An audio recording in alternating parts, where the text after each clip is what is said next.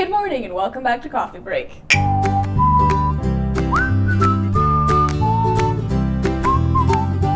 So today is episode 2 of Social Media 101. The Facebook edition.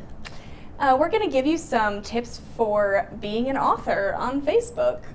So Anna, how do you be an author on Facebook? The first step is to start an author fan page. The benefit of having a fan page instead of a personal page is that you can connect with people that you don't really know. They can find you and like you, and you don't have to be Facebook friends with them. So you can get your word out to so many more people than you personally know. And something you might want to consider doing for your fan page is making a friend an admin. Yeah, just to help take the stress off of yourself.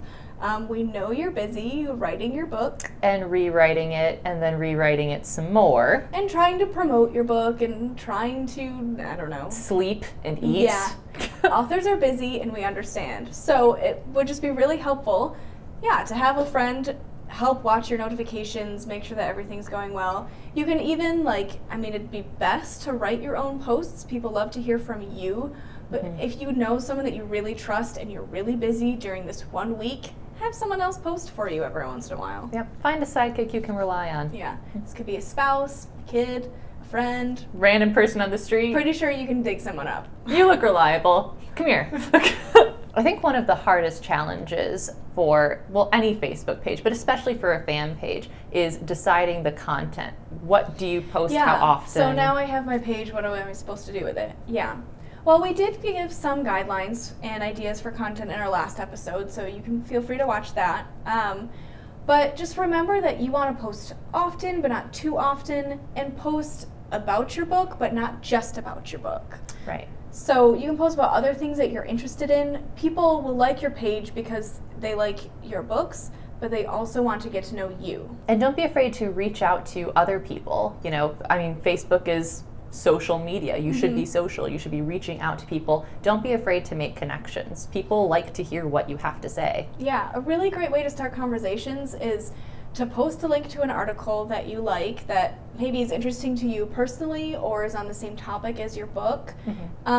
And just post it with your own comments. You can even tag, if the author of the article is on Facebook, you can tag them and they'll see it, and then your fans and their fans can start this great conversation. And don't be afraid to have fun with it. You don't have to have very serious academic articles. You can post a funny video or an inspirational quote. Yeah.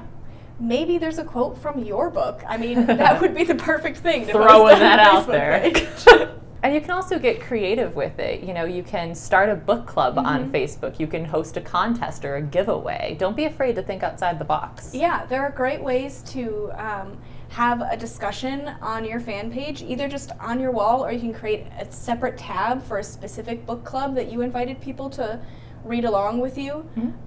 You can have a separate tab for giveaways. A great way to run a giveaway is to use a third party like Rafflecopter. Rafflecopter does all the hard work for you. Setting up the giveaway, they tell you exactly how to post it to people, and there you go. Then all you have to do is click the button that chooses a random winner and then send them a book.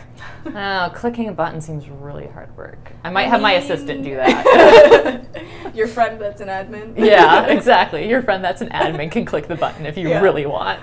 Yep.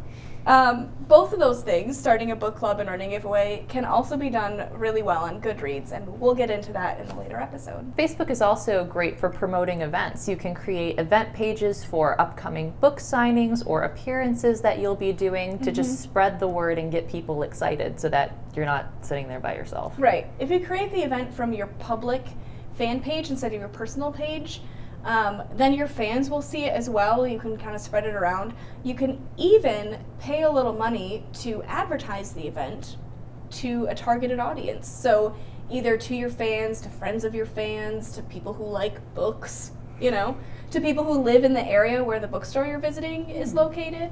And not just events, you can actually promote pretty much any kind of post on Facebook. You can put in like $5, $20, $50, whatever you're comfortable with, and it will go a long way. Yeah, and Facebook has an algorithm, so it'll target those specific people. So the people who you would want to see the ads will see them. Yeah. They tailor them to people's tastes. Like I always get ads with I Heart Atticus Finch t-shirts. I'm like, I do I want do that. heart Atticus Finch. It's absolutely true. Yeah, so ads are actually remarkably easy to create. You can just start from hitting the little boost button at the bottom of a post, but Facebook walks you through most of those things. And if you have any creative ideas, things that we didn't get to cover in the video, leave a comment. We would love to hear your ideas about how to use Facebook to promote yourself and to promote your book. Yeah, I'm sure we missed things. We know stuff, but we don't know all the stuff. Please feel free to give us your tips in the comments. And next week is going to be so exciting because we are launching our blog. It's going to be amazing. It is. This is a long time coming. It's going to be a big week, people. Yeah. So we'll be talking about the blog, what to expect from it. We'll also be talking about just our favorite kids' blogs and why we read them and what we love about them. The Kidlit blogosphere is pretty awesome. It's wonderful. It really is. If you haven't experienced it, then what are you doing with your life? If you haven't experienced it, watch our episode next week and we'll tell you how. Thanks for watching, and we'll see you next week. Hey,